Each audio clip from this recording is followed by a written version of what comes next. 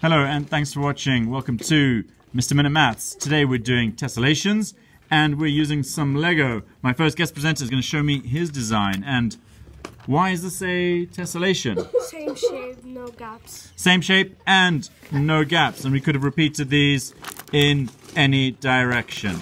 Great, thanks. Who's got another design for me? Me. Let's see our next shape. Oh, that's fantastic. So we've got a little L shape there. And could we grow that? Could it get bigger? Yeah. Could you show us how?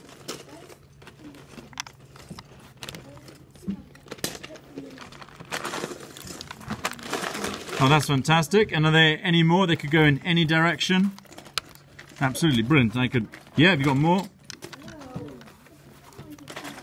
There we go. And we could even take that bit there and move it in there. And you can see there are no gaps there. Thank you. We've got another design here. We can see 4x1 rectangles that way or that way. Tessellating nicely, just like bricks in a wall. And we've got another design that looks like maybe a kitchen floor or tiles. And could you build that for me? Yeah.